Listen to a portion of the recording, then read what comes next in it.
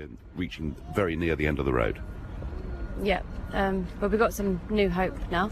There has been some new scientific evidence done, which puts this at a higher chance of working for Charlie than they previously thought.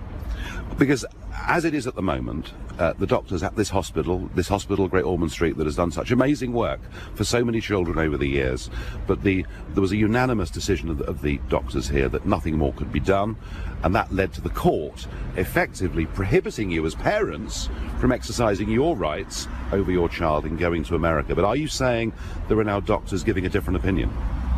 Yeah, there's Great Ormond Street. We're not saying it's a terrible hospital. They do amazing things in this hospital. We've seen miracles happen ourselves, you know.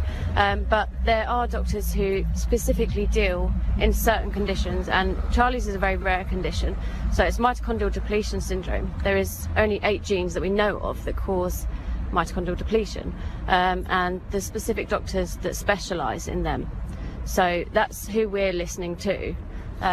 No, I understand that, but I mean, are we, as far as this hospital's concerned, I mean, are we quite close, realistically, to the life support machine being turned off?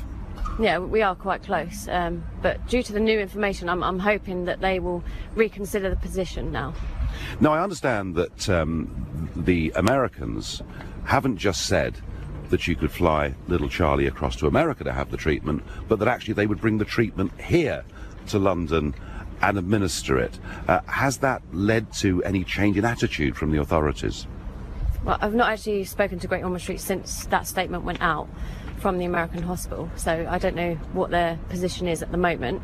But it was offered a few, you know, sort of in January, I think December, January, that they could send the medication over here and that they would oversee the treatment from there and sort of guide it and work together. Which would mean that Charlie would not need to go on a transatlantic flight. Donald Trump has looked at your case and said he wants to do anything he can to help. The Pope Francis, has said that you as parents should have the right to make the decisions about your children, and I have to say something that I feel very strongly about. There's going to be a meeting today in Hamburg at the G20. Donald Trump is going to meet with Theresa May. Have you got something you want to say to the British Prime Minister?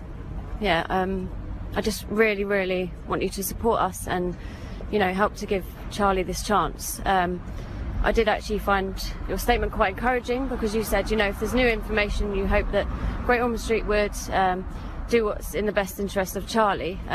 So, you know, there is new information now that this has a better chance than previously thought. So I just hope that this gives Charlie that chance, and you know, I'm pleading with you as the Prime Minister of our country to help one of your citizens, to support us like others are supporting us. Well, I want to thank the very brave parents of young Charlie for all they've done over the last few months and for everything that you've said to us here on LBC this morning. And really, Nick, the situation is that this little boy has one last chance.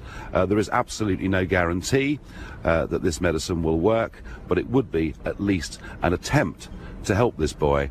And, you know, surely the rights of the parents should be paramount in this.